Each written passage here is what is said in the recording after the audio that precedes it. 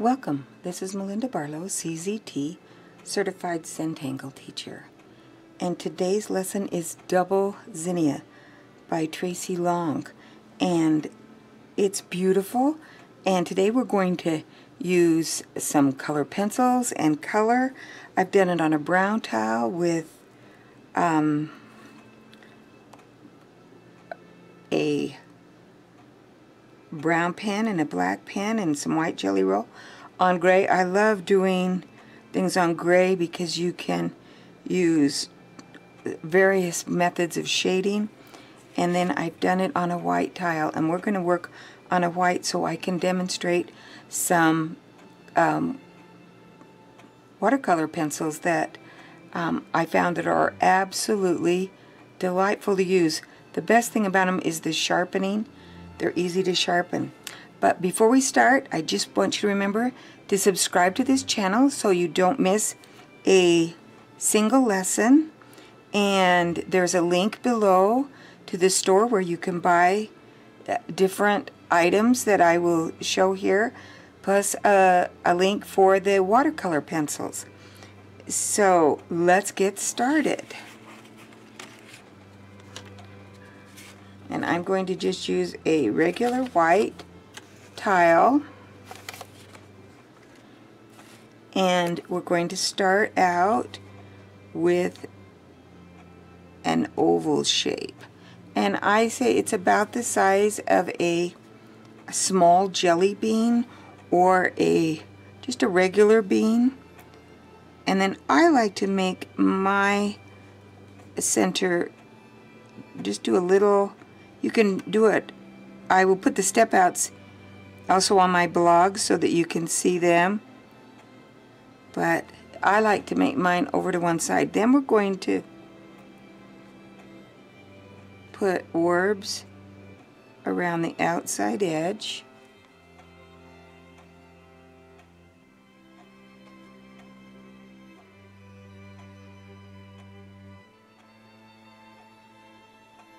All the way around the outside edge. Now the simple and fun part. And if your hand is a little shaky, you're going to find out that this flower is really forgiving. Matter of fact, it's better if you have a little shaky hand. So you're going to come out and do a fan blade. And I'm going to come in just a tad closer on this so you can see. So I call that a little fan blade, meaning it's narrower at the bottom, and I purposely do a little shaky or wobbly fan blade. I don't want it to be real straight. And one of the girls in my class said before we started this, she's, oh, all my lines are wobbly today. And I said, wait till we do the next tangle. So you can see that we have all these little wobbly fan blade. And now we're going to come and do another one. This makes it that double zinnia that just comes in between those fan blades and doubles up this particular tangle pattern. And so you see there you have double zinnia. Wasn't that simple and easy to do? And then we're going to do that same stroke in here that we've done on other flowers, where we stroke up and we lift out. It's kind of, you want to just take off. So kind of lift your pen as you come to the end.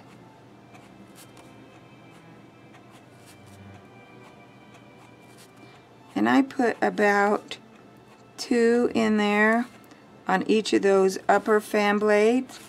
And if you have a lot of space, you might could put 1 in behind if you've got room.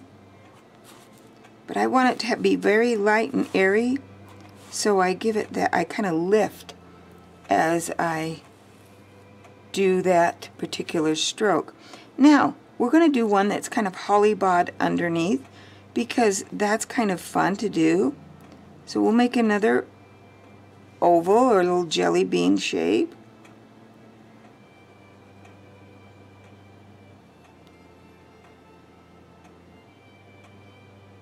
And then color that in. Then we want to put our little circles or orbs around the outside. And if you start on the line and then go around, you won't get a start and stop point. Okay, now we're going to put the fan blades in, and now we're at kind of the underneath where we're kind of doing the holly bob effect, so it looks like it's underneath. Now we're going to come back and do the underneath or the double layer. And there we have one that looks like it's laying underneath. And now you can put one that's right close, and you could pretend like you did your oval jelly bean all the way around. And I forgot one step. There's a little, these little stripes that come out from the center. They kind of help.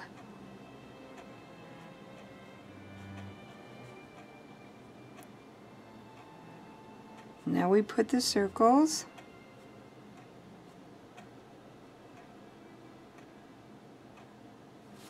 And now the fan blades. Or the petals, but they're fan blade shape. So you want them to be a little narrower at the base and wider as they go out, and as shaky as you want them to be. And then we'll come back in and do the little strokes here. So now we've got 3 on there, so let's give it a little color. And I'm just going to show you, let's see if I can find, okay, this is aquamarine, and I've sharpened it once, but I'm just going to show you that you can sharpen. It's just got a great little easy sharpening, but you don't want to throw away these. I keep those in a little pile on my, let's see if I can show you where there they are, on a little pile on the side of my mat that I'm coloring, because I'm going to use those later because they're watercolor, and I'm going to use them to color the a tile and then draw on it. So now I'm going to take my little aquamarine, and I'm just going to put a little, just a little at the base of those first fan blades, not the underneath fan blades, but the top fan blades, so that I can, then I'm going to blend it out. And I love that aquamarine. Oh, I forgot to do my little strokes on this one. So let's go back in. And I've had people ask me about watercolor, why I don't use water to blend my watercolor. And I know it sounds crazy, but I don't feel like I have control over my watercolors when I use water, and I like to have lots of control. So I'm going to actually come back in and put a little color at the tip of the outside blade. I am somewhat careful, but when I use the odorless paint thinner to blend, and I just have control. Okay, I had someone ask me also why I changed paint thinners, And I usually use Mona Lisa odorless paint thinner, but I really don't, it really doesn't matter. This one I think someone gave me, and it really doesn't matter what paint thinner you use. So I'm just going to dip my shading stump in my odorless paint thinner, and then I'm going to blend the watercolor pencil with that, and I just have lots and lots of control. If I use water, and I've tried that on my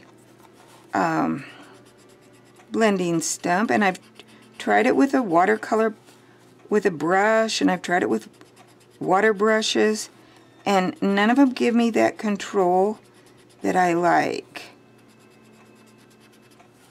I just really want a fine control on here, and you can see that it's blending it out.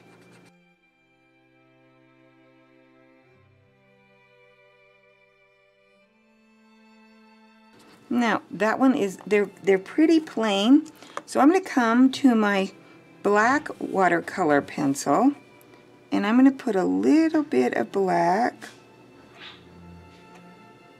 on the tip of here and blend it so I get just a little darker shade.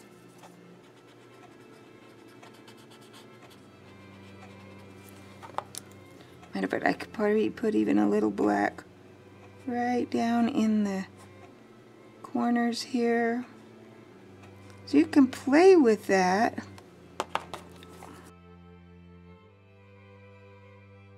And just give yourself, you know, time to play with it. And you can see how that's going to be just beautiful.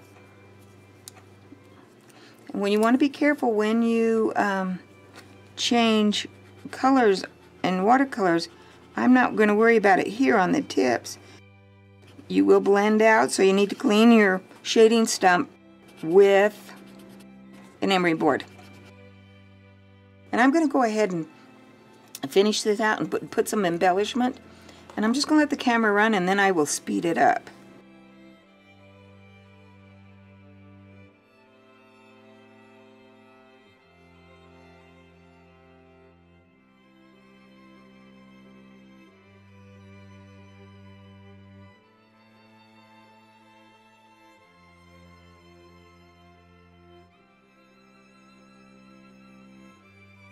And there we have double zinnia. Thanks for watching. Don't forget to check the links below, and have a great day.